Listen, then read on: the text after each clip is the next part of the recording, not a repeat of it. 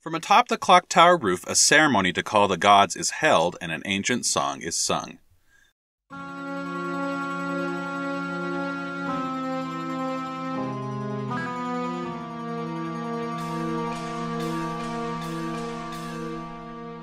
This is Legendary Adventures, a Legend of Zelda playthrough podcast.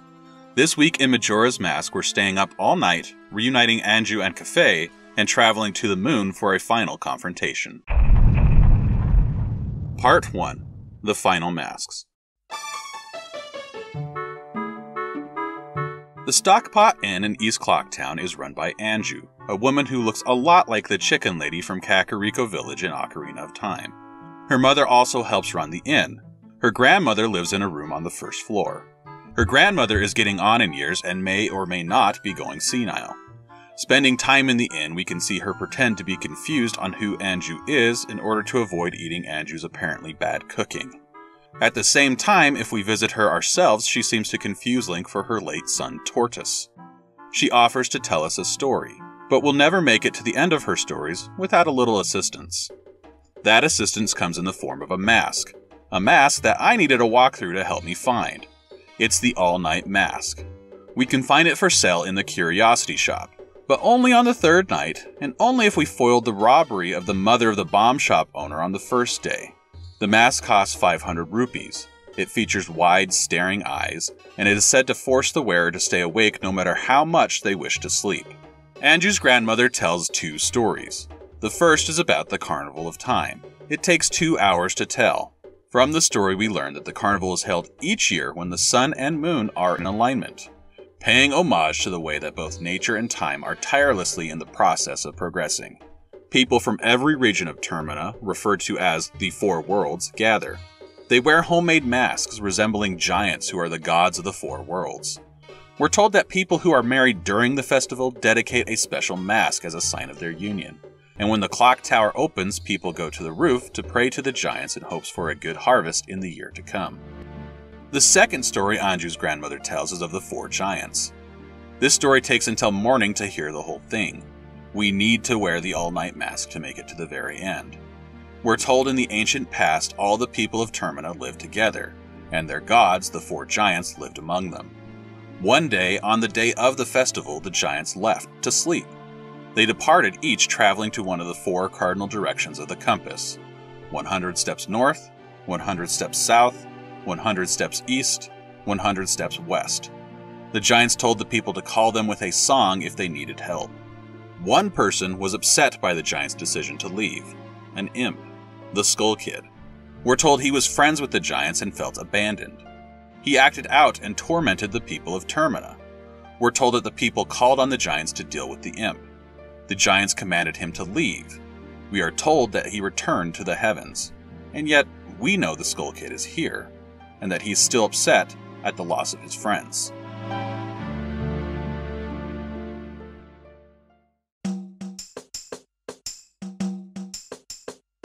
The Stockpot Inn is also the center of another quest. Back in the second episode of the season, we met Madame Aroma, the mayor's wife.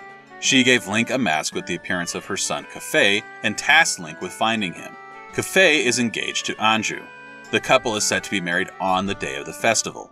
Now, he is missing. We must find him and help reunite the couple. This is a lengthy process that requires the full 3 days.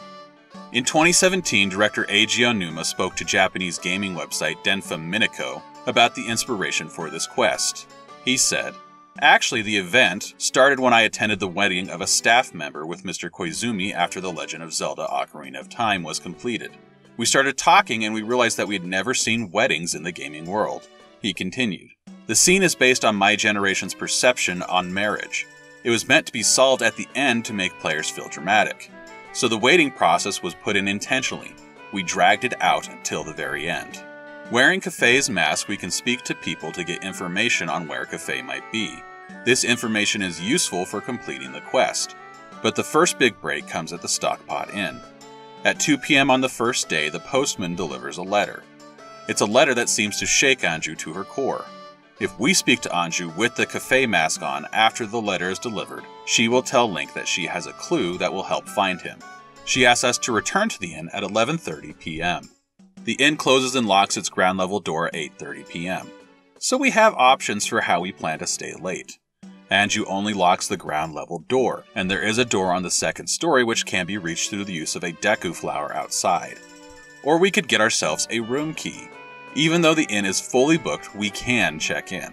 It seems someone with a reservation shares the name with the player's Link. It seems you have to check in during the afternoon, before the Goron who shares Link's name arrives. He gets to the inn at 4 p.m. I first checked into the inn as a human during my second cycle of 3 days. Here, when I was trying to complete this quest, I donned the Goron mask. I did it because I had, on a failed attempt to complete Anju and Kafei's quest, tried to check in too early and was told the place was booked up. I changed my appearance this time around just to be safe. The Goron who actually reserved the room arrives and discovers that his room has somehow been taken.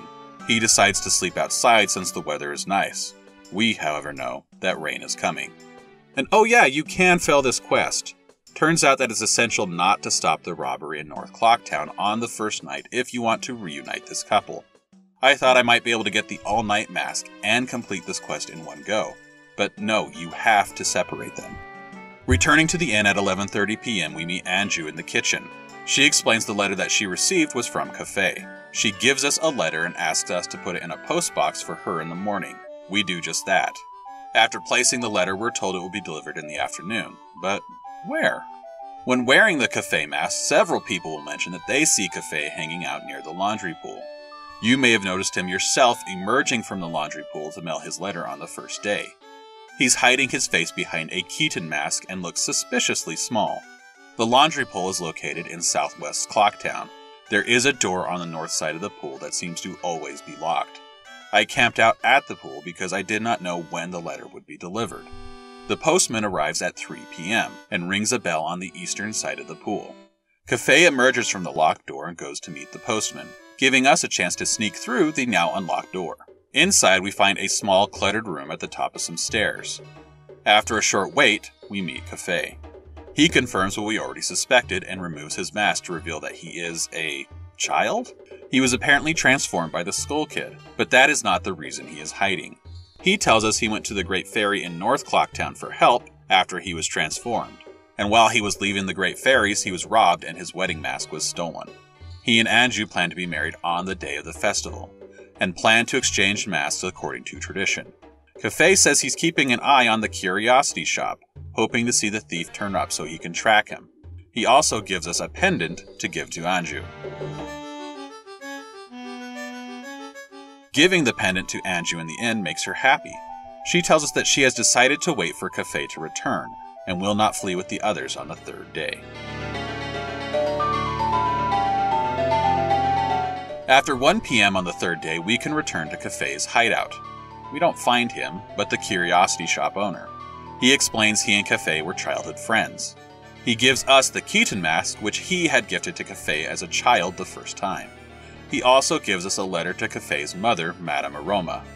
In addition, he tells us that Sakon the thief visited the curiosity shop last night, and Kafei recognized him. He knows Sakon makes Ikana his base of operations, and says Kafei has gone there.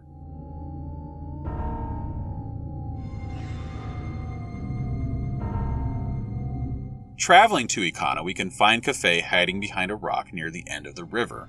He is waiting for Sakon to appear.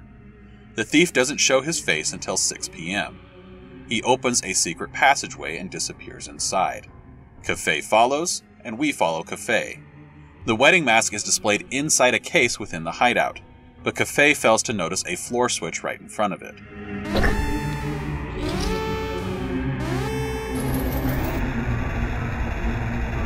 Stepping on the switch causes the mask to start moving on a conveyor belt away from Link and Kafei. What follows is a first for this series. We take control of both Link and Kafei in alternating turns. Kafei and Link move down parallel paths on the side of the conveyor belt. On Kafei's side, we take on pushing block puzzles to open doors for Link.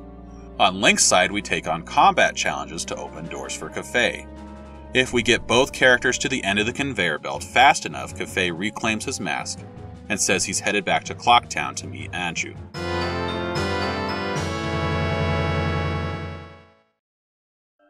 In the final hours before the moon falls, we return to Clocktown and visit the milk bar. It's empty except for the owner, Barton, and Kafei's mother, Madame Aroma. If we speak to her with Kafei's mask on, we can deliver his letter to her. As a reward for finding Kafei, she gives Link a bottle of special Chateau Romani milk. This is the 5th bottle I collected. There are actually 6 in Majora's Mask, but I only got 5. This marks the first time a Zelda game that features bottles has more than 4. In general, most Zelda games that feature bottles only include 4, but we will see at least one other with more than 4. Finally, we can return to the Stockpot Inn and join Anju in her room on the 2nd floor, waiting for Kafei to return. Kafei arrives when only an hour and a half remains. He and Anju reunite. They exchange their masks to become a couple, and give Link the couple's mask as a symbol of their union. And man, doesn't this just feel weird rather than touching or funny? Kafei was never restored to his adult form, and even Tattle comments on how they look more like mother and son than a couple. Anyway, we reset the clock and return to the first day.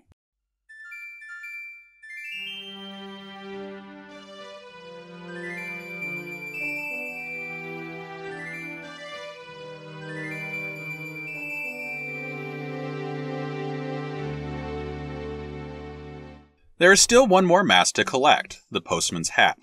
It is collected by completing most of the Anju and Kafei quest. We go through the first 2.5 days of the quest for a second time.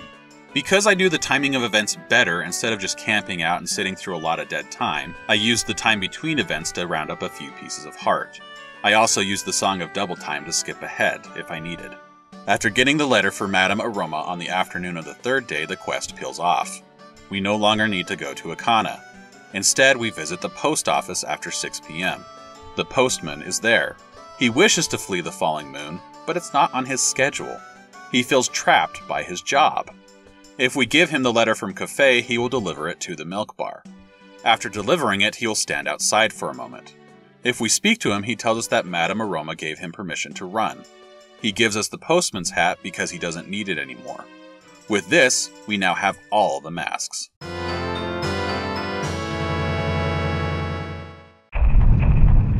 Part 2. The Final Confrontation.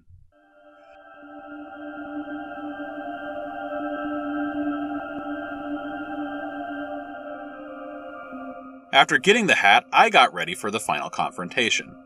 I withdrew money from the bank and went to the general store, only it was empty. I should have known. Instead, I soared to the Great Bay where I rounded up 2 fairies and bought 3 red potions. I then soared back to Clocktown and went to the clock tower. At midnight, the tower opens.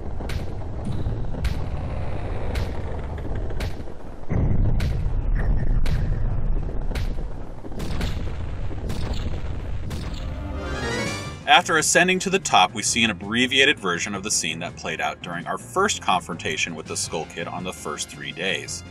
Again, the moonfall is accelerated.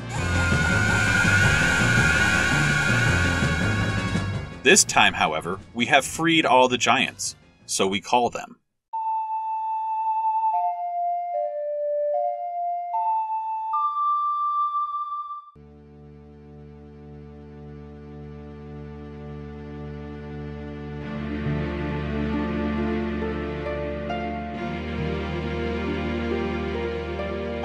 The giants appear. Each one is at its cardinal direction on the compass.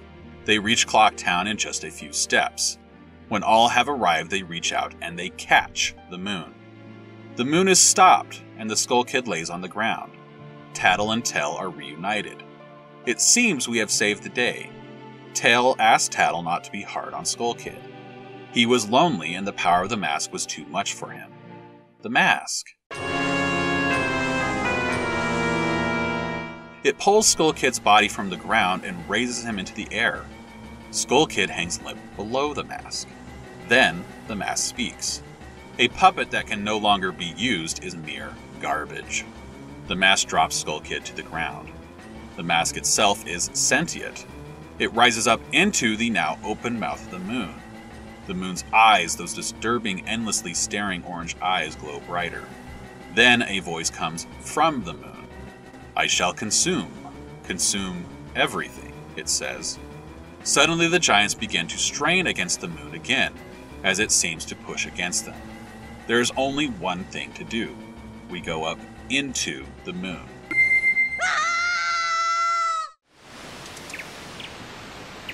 There is a blinding flash of white, and Link finds himself in a most unusual place. Inside the moon is a green field. The sun is high in the sky. A single massive tree sits atop a hill in the distance. The only sound is the song of birds. Naturally, we run to the tree. 4 kids dressed in white and wearing the masks of the bosses run around the tree. A 5th child wearing Majora's mask sits at the base of the tree. We speak to him. "Will you play with me?" he asks. We say we will. "You only have weak masks," he declares. So he asks again. "So, you'll play?" Again, we answer yes. "Well, shall we go?" the child asks. And away we go.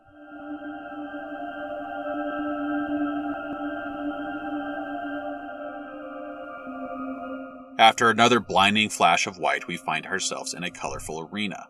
There is a sunburst pattern on the far wall, and other patterns to each side of the sunburst. The masks of the bosses each mount to the walls on these patterns, while Majora's mask is revealed to be in the center of the sunburst. The final fight with Majora plays out in 3 parts. In the first part, the mask flies around the room. It has dozens of tentacles trailing from its back. The mask is armored on the front, but vulnerable in the back. This means we must hit it from behind. However, that's easier said than done. I actually found this first phase to be the most difficult part of the fight. I attempted to hit it with arrows, but it always seemed to turn at the last second, meaning arrows were ineffective. It was easier to land hits with the sword. Occasionally, the mask turns on its side and performs a spinning attack. It was generally during this attack that I was able to land a hit. After a couple of hits, the masks of the bosses come off the wall and start to fly around the room. These I primarily took out with arrows. 3 arrows to down a mask. After the other masks enter the fight, Majora's mask starts to shoot a laser at Link in addition to the spinning attack. I found it easiest to land hits during the spinning attack phase still. After a few more hits, I defeated the mask and a new phase of the fight began.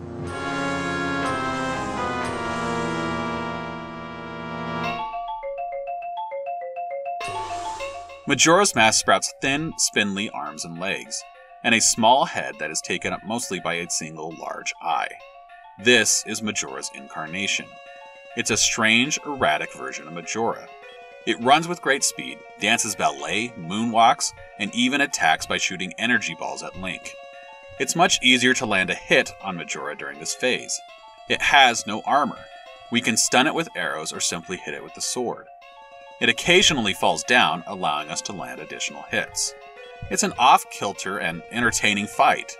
I did drink 1 red potion during this phase of the fight. It's the only potion I used across all 3 phases. I never needed a fairy. After Majora's incarnation takes enough hits, the final phase of the fight begins. Majora changes again. Its thin arms and legs suddenly become muscular. Its head seems to unfold and become larger, more defined as an actual head. It still has only a single eye. Long whips sprout from its hands. This is Majora's Wrath. Majora uses its whips to attack and even grab Link. We fire arrows to stun it and then move in to land hits with the sword. After taking enough damage, Majora begins to attack Link using tops. These of course aren't your average top, they're covered in blades. Still, at least for me, my strategy didn't change. I kept firing an arrow to stun Majora and then went in and got some hits with the sword. Eventually, Majora fell.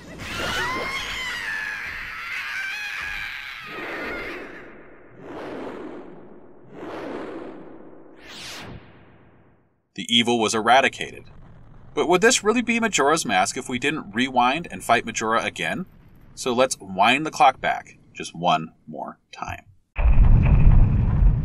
Part 3. A Fierce Deity. We find ourselves again in the sunlit green field, running towards the massive tree on the hill. Running around the tree are 4 children. Each one wears the masks of the 4 dungeon bosses. Each one holds a challenge for Link if he speaks to them. We can speak to them and tackle the challenges in any order. The 4 challenges combined end up giving the moon a similar feeling to a dungeon like Ganon's castle in Ocarina of Time. During this time, we have a chance to get a closer look at these kids, and notice how truly strange they are. "Ah, nice weather, isn't it?" a child comments, and so it is. The twist comes with his question. "Masks. You have a lot. You too? Will you be a mask salesman?" We can't see beneath the masks of the children, but we can see that each has red hair styled in the same way as the happy mask salesman.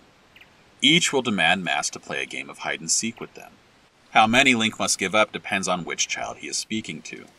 The number of masks required is based on the order of the dungeons. So the Odolwa masked child asks for only 1, while the Twin Mold masked child demands 4. Each game of hide-and-seek represents a challenge based around one of Link's forms. I started with the Georg masked child.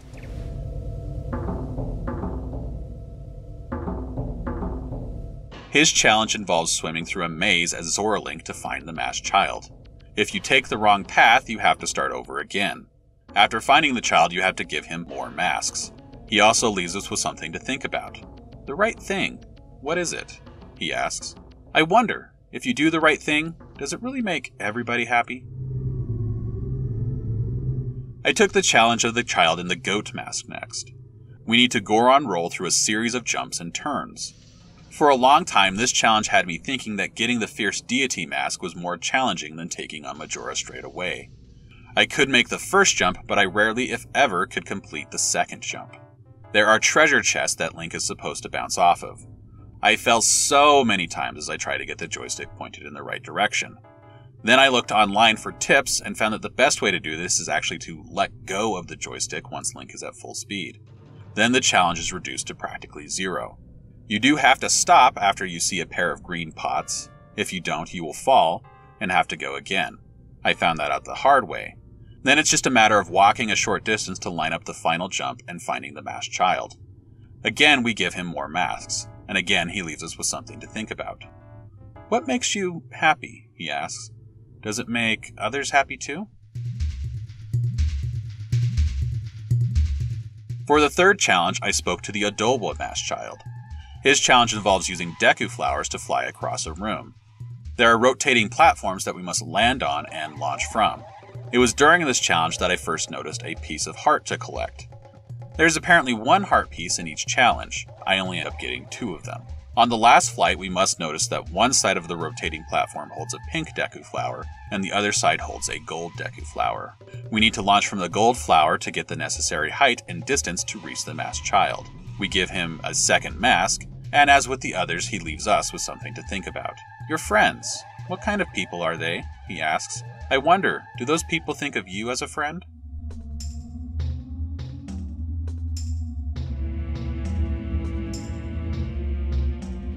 The Twin Mold child was the last for me. This challenge is taken on in human form and is essentially a combat challenge. We travel through 3 rooms, first taking out a Dinophils, then a Garo Master, last an Iron Knuckle. After the final fight, a chest with bomb shoes inside appears. We must use them to blow a hole in a wall to reveal an ice switch that will open the door. In the next room, we need to blow a hole in the ceiling. I used up all my bomb shoes and never managed to break the ceiling. I did not want to start over again, so again I looked online. I learned that playing the Song of Storms will apparently open the door. I had to retreat to the previous room and play the song to make it work. Good on the developers for not leaving people stuck, but how anyone was supposed to figure this out naturally, I have no idea. We give the Twin Mold masked child the last of our masks. Only the transformation mask will remain in our inventory. He gives us one last thought. "Your true face. What kind of face is it?" he asks. "I wonder, the face under the mask, is that your true face?" All the children are now gone, all save 1. The lone child sitting under the tree wearing Majora's mask. We speak to him. "Everyone has gone away, haven't they?" he asks. "You don't have any mask left, do you? Well, let's do something else." He then gives Link the fierce Deity mask. It's a transformation mask of incredible power. Could it be as bad as Majora, the game's narrator wonders? In the second episode of this season, I talked a bit about how Link screams in pain each time he puts on one of the transformation masks. Eiji Onuma told Game Informer in 2015, This is because he was being possessed by spirits that contain the memories of someone who died. That begs the question, whose spirit is contained within the fierce deity mask? Aonuma offered Game Informer at least a partial explanation to that question. He said, "The best I can give you is a suggestion. The best way to think about it is that the memories of all the people of Termina are inside the fierce deity mask." After getting the fierce deity mask, the child wearing Majora's mask continues. "Let's play good guys against bad guys. Yes, let's play that. Are you ready? You are the bad guy. And when you're bad, you just run. That's fine, right? Well, shall we play?" We're again transported to the multicolored arena where we fought Majora before. Again, the masks of the bosses take their spots on the wall. But this time, we put on the fierce deity mask.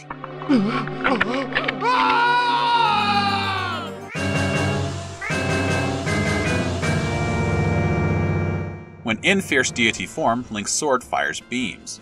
It's a nod to the past games, but there's no limit on when these beams can be fired. The armored front of Majora's mask cannot protect itself from the strength of the fierce deity's mask.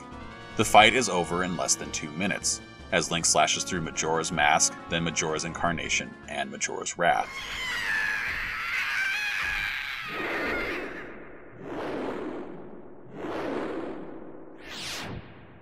Majora dissolves away in a blinding flash of light.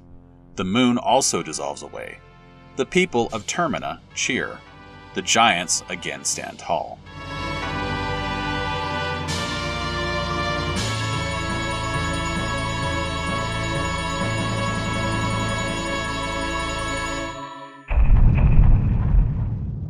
Part 4. The Dawn of a New Day.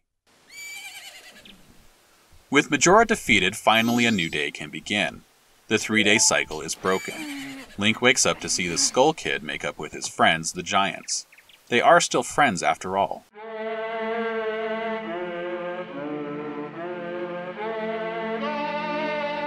The Giants then return to their positions along the cardinal directions of the compass.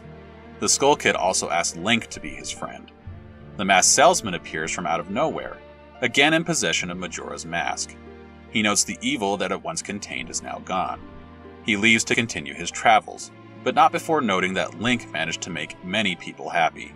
"The masks that you have are filled with happiness," he says before fading away as if he was never really there at all. Link departs, seemingly heading to leave Termina, or does he?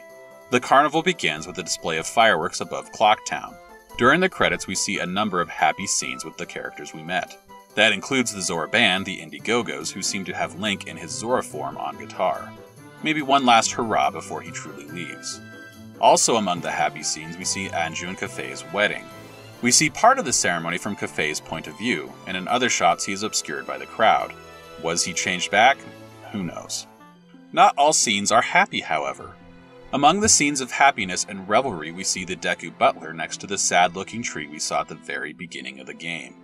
We know Link's transformation mask contained the spirits of people who have died, and it's been implied that the Deku mask contains the spirit of the Butler's son. This seems to confirm it when even among all the happiness the Butler continues to mourn.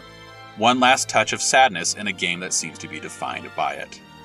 In the final moments we're returned to the Lost Woods where the adventure began. Link is again riding Epona through the fog, which starts to burn away. Link rides off, sitting tall, no longer the seemingly beaten and dejected version of himself we saw at the start. And a drawing on a log hints at why. It shows Link, the Skull Kid, and the Giants, standing side by side as friends. Majora's Mask is now complete. Next week we'll take a look at the world and legacy of Majora's Mask. If you want to follow along and you haven't already, please subscribe. Everyone who's subscribed already, thank you, you're awesome. Please also consider sharing this podcast with a friend. I'm Paul Riley, and I will see you next week.